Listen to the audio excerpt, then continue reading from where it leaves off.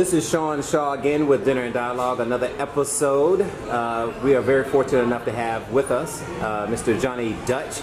He's a USA athlete, probably known for the 400-meter hurdles, and also tried out for the Olympics. Olympics, yeah. Was that 2016 or? Yeah, I tried out 2008, 2012, and 2016. Okay, wow, Yeah. okay, awesome. And he's also a filmmaker, so yes. he's kind of parlay into that area of his creative talents. Yeah. So we'll be talking a little bit more about that. So that's awesome. Again, thank you for taking time out to speak with us here at Dinner and Dialogue. So, what's going on with this track and field thing? I mean, there's this fierce competition in the 400-meter hurdles.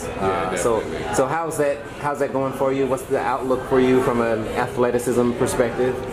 And what can we expect next from you? Well, it's definitely been a process. I've been at it for a while now. I became a professional athlete in 2010, so I guess 2020, it's been a decade now, so it's been a roller coaster. You know, I've had financial backing as far as, you know, running with companies like Nike and Puma, to being a free agent. And so, you know, it's my livelihood, so I train every day, compete every summer. And every 4 years it's the Olympics, so I've been trying out every 4 years, and so this will be my last time trying out. All right, and will it just be for the 400-meter hurdles, or is there? All right. Some people try out for more than one event, but one discipline is enough for me. I can imagine. 400 hurdles is what? Oh yeah, because I ran the 400 meters myself, 400 meters, not hurdles, and did the long jump. So you know. So I do know the discipline it takes, and the hard work and the dedication. So exactly, because the 400 is an all-out sprint. Oh, that's crazy. I mean, it's all out for 400 meters. Yeah, I mean, I had a track coach who wanted me to run the mile because I had long legs, and I was pretty quick. But he's like, "Oh, let's go ahead and put you in the mile." I was like, "That's not my thing." So I totally get it. I totally get it. So what does the workout regimen look like? Like, how early in the morning do you wake up? I mean, diet. I know we're here at Sugar Factory. I know we might not want to try to all places, right? But I wanted to test your will. That's why we're here. We wanted to test your will against all the sugar intake. May not be the best example. Okay, so wake up at what? 5 in the morning? 4? Typically, it depends. Every season is different. Some seasons I'll weight train in the morning for a few hours, and I have to wake up at 5, and then I'll train after work at 3 p.m. But now I wake up, go to work, and then at 3 p.m. I train all the way through about 6, 7 o'clock. And then go to sleep, do it, and repeat again. And then as far as diet, I usually have a tight diet, but it's difficult for me because I have a sweet tooth. I like sweets, so I'll do good for 4 days, salads, sweet potatoes, broccoli, and then all of a sudden I'll get a craving for something sweet. Which is like my vice. Cookies and stuff. So. I get it. So do you cook? Are you a person that cooks? I can throw down. You can throw down. I actually can. Okay, now you can throw down on what though? I mean grits, and scrambled eggs. I mean, and that's easy. That is easy. Yeah, that's easy. So when you say throw down, because I love food and I kind of cook a little bit myself. So when you say you can throw down, I'm expecting something really good. Yeah. So like feeling. Yeah, like what? So you say that? What are you talking about? I would say I can cook just about anything, and that's because I'm greedy. You know what I mean? It's not, No, I'm not trained, but I'm just greedy. But I do real good. I think it's pretty easy, but cream and mushroom baked chicken. Over rice and cabbage. I have a really good cabbage. Stuff like that. I can do like a pork chop with gravy. I can make mashed potatoes really well. I'm great at lasagnas. Now, are your lasagnas that with or without meat? Is it with? Yeah. All right. Make it without, but generally I have it with. I love breakfast though, so Okay. I make pancakes and waffles from scratch though, like no box. Okay. No Okay. box, so. Yeah, I just tried that myself. From scratch? Yeah, from scratch. You know, how'd it go? It didn't turn out bad. It didn't turn out bad? It wasn't as light and fluffy as I like them. Yeah. But it was good. Yeah, there's some tricks to that. Okay. Like I know, I will always, when I first started, I would put in the baking soda, mix it, yada yada, and then just immediately cook. But I think you're supposed to wait like 10-15 minutes to let it set. Yeah. That, and I mean, that helps. The whole baking also, thing. Yeah, yeah. Okay. Like baking. Yeah. And then also separating. It's something about separating the yolk and the egg white. Right. Okay. Like doing them separately. Okay. I don't know what it's about, the science behind that, but it works.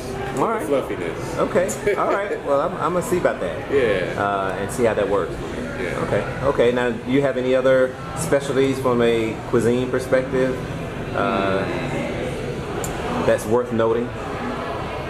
If not, that's cool. You know, I want to put you. I'm about to say, yeah. Don't put me on blast. Okay, no, we're good. As long as I just know that I season my food a little too much. Okay, Like, so you add a lot of salt? Is that what you do, and I don't mean to. Like whenever I go out, I naturally just get salt. People are like, "You didn't even taste it yet." Right. But I don't know. Right. Well, you know, salt it's like an old quintessential type of seasoning. Yeah. But when the other seasonings that could be used is something that really, I think, heightens the flavor. Yeah, it does. Kind of get into that, and yeah, but I won't go into that tirade as far as salt and intake and all that kind of stuff. But yeah, that's always good. Now you also are a filmmaker. Yes. You know, how is that transition? Is that something you went to school for, or something that you've always been excited and interested in doing? Yeah, I've loved the art of film for quite some time now. My mother bought my first video camera when I was 15 or 16 years old. Okay. And because one Christmas I was just like, I don't know why, but I just wanted the video camera. And I was like, Mom, please get this one for me. And generally, you know, you may ask for something for Christmas and you know you're not gonna get it. Right. But she actually got me the video camera. Okay. And when she got it for me, it was one of those old school ones that you slide the tape in. Right. So I mean, you know, this is 2005. So it was one of those video cameras. But that's when I started making films. Ever since I got my first video camera, I filmed everything. And then I went to school for film production. Okay. At the University of South Carolina. Okay. And then I got my bachelor's from there. And then after, post-graduation, I probably produced over like maybe a dozen short films. Oh, nice. Wow. Okay, which is your biggest, you think, to date? You think, as far as most viewed? I know my zombie film called Dead Day did pretty well. I guess in the wake of zombies, you know, The Walking Dead, and that was hot in the 2010s now. Okay. So when I came out with Dead Day, people were just like loving it, and that generated a lot of views on YouTube. But after that, it's been kind of low key. And then I did a short film called The Boy and Boris. Okay. And that's been doing really well in the film circuit, and it's been on television on Inspired TV. Oh, so, really? Oh, that's nice. Yeah. Okay. So I would say that's probably one of the more successful projects. Oh, cool. Yeah. So, what was that process like? I mean, to be featured on, a network. Yeah. I mean, is there like a interview process? Is a submission? I know that there's usually a submission process that goes along with that. Yeah. I guess it depends. One of the producers from the network actually just contacted me through email. Oh, wow. And they saw my stuff off of YouTube. Oh, cool. Which was interesting. Yeah. She said, "Hey, we want to feature your short film during our film block." So I thought that was very interesting. Just out of the blue. Hey, we want to show your film on TV. Never know who's watching. Yeah, you never know. That's awesome. So I think that's why it's important just to put your stuff out there and not wait.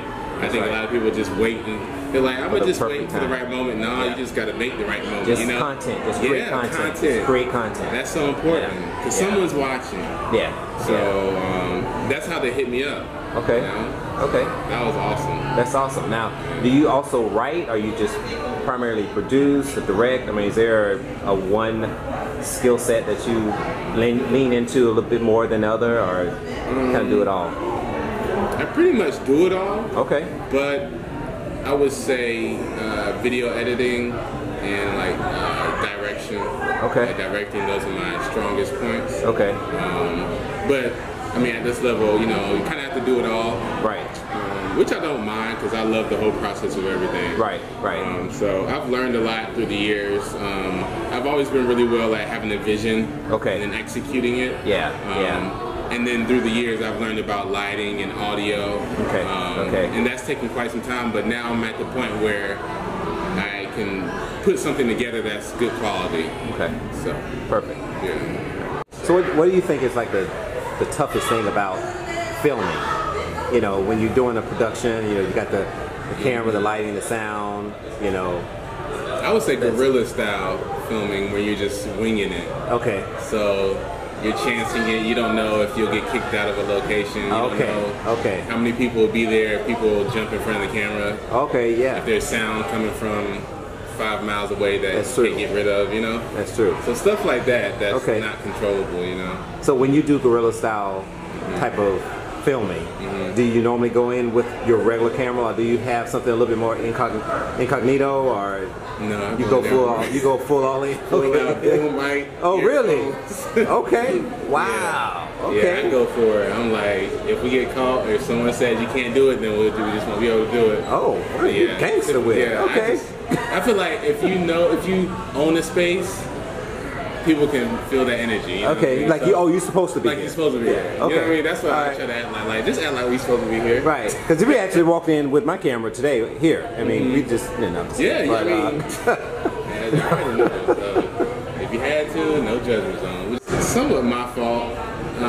So you remember guerrilla style shooting? Yes. I tend to do that a lot. I was shooting this thriller trailer, and I went to a local park in North Carolina, and it was maybe a crew of maybe 5 of us, 3 actors, 2 crew members, and I had a fake rifle gun, and it was for the scene. And in the scene, basically the characters are being hunted by some robbers or whatever. Yeah. And they have masks, and we had masks for them. Okay. And yeah, I had them around in the woods. I'm filming them. They have the rifle, and it's a fake rifle.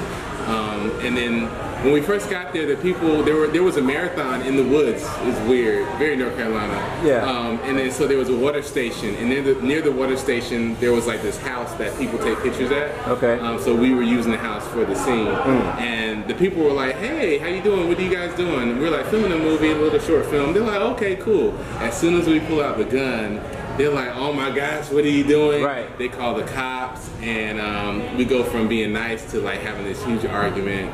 And they're like, "You shouldn't have, a gun out." I'm like, "This is a fake gun. It's not real. Right. We're filming. Exactly. It's not real." And then people are running by, and people are getting spooked because they think like, this is a real thing happening. Yeah. Yeah. And so it went from one extreme to the next, and then the park ranger came over, spoke to us, and we almost got arrested for it. And, oh wow! But it's my fault because when you have a rifle out, people don't know if it's fake or not. Right, exactly. They're not trying to process that piece. Yeah, they're not. They just see that and they get spooked. Yeah. So that's understandable. But it went from 0 to 100 really quick. Yeah. So I guess that was a lesson for me. Okay. As far as knowing when and where to do stuff. Right. Right. But yeah, that was kind of weird. It just went from 0 to 100. Like they're like, "Oh, what are you doing? You're filming? Oh, nice." And with guns. Call the law. Right. 911. Right now it's like, okay, what are you doing? We're gonna get you arrested. Yeah.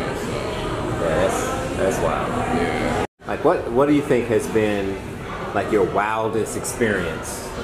Whether on the road or traveling, I'm sure you've been to a number of countries. Yeah. What has been like something crazy? Crazy, wow! Like, oh my God, I can't believe that happened. Or has there been any like discrimination that you? Has there? Yeah. Oh, you like what?